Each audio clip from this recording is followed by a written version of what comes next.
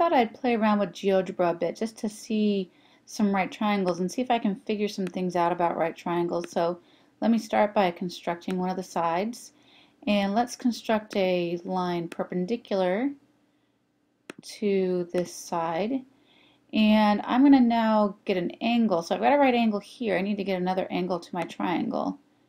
Let's say that we want to construct another angle.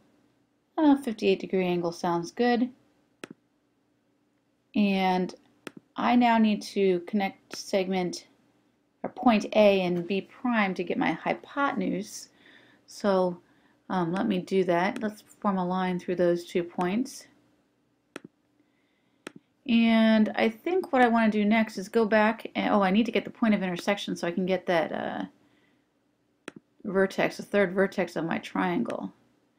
Alright, so now I'm going to go back and create segments because I really don't want lines. I really want segments here. So let me get the segments. Oh, look at that. It's measuring the segments as I form them. That's kind of nice.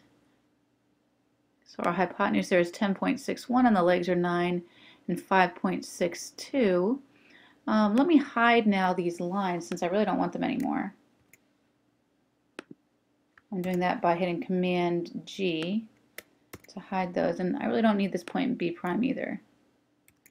So I have my triangle here, and I can drag on it, and I can see that the sides are changing, but that the angles are staying the same. So I've got similar triangles here.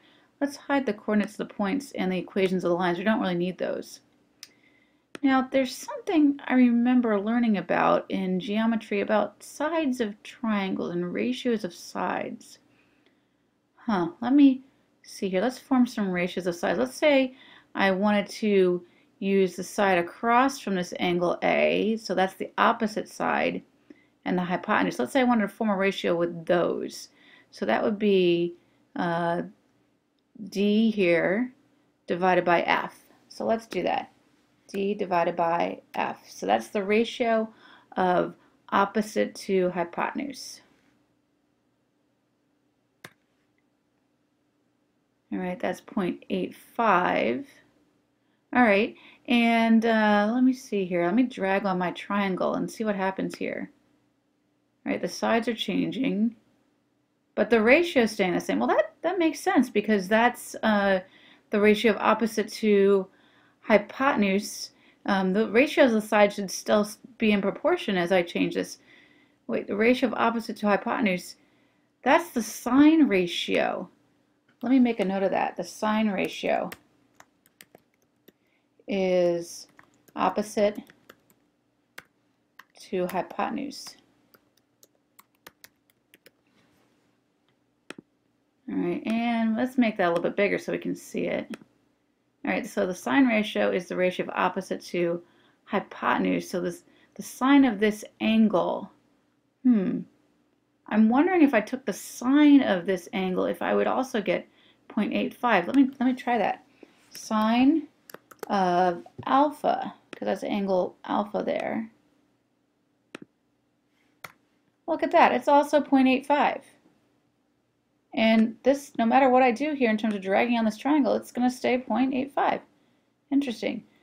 Now, I wonder what would happen if we worked with other segments. Let's say we did the ratio of adjacent to hypotenuse. Let's do that one. The ratio of adjacent, which is E divided by F.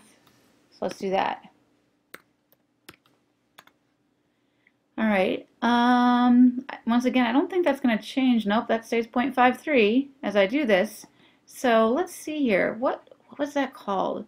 I think that was called the cosine ratio, adjacent to hypotenuse. Let's see. Cosine of alpha. Oh yeah, that is the cosine ratio.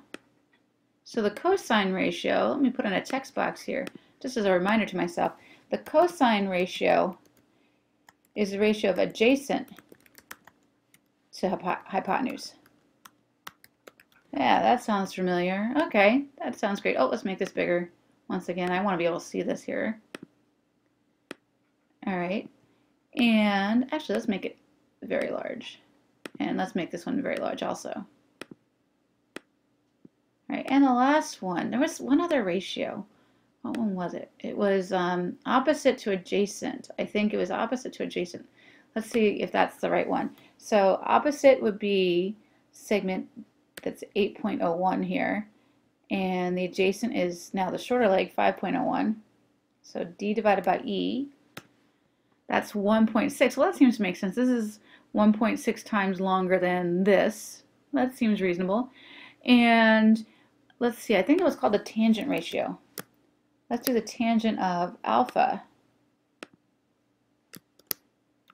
Oh yeah, it is the tangent ratio. Let's make a note of that. I think that's the last really important trig ratio for dealing with right triangles. I mean, I could write the ratios in the opposite order and switch the numerator and denominator, but really I think these cover all possible pairings. So tangent ratio opposite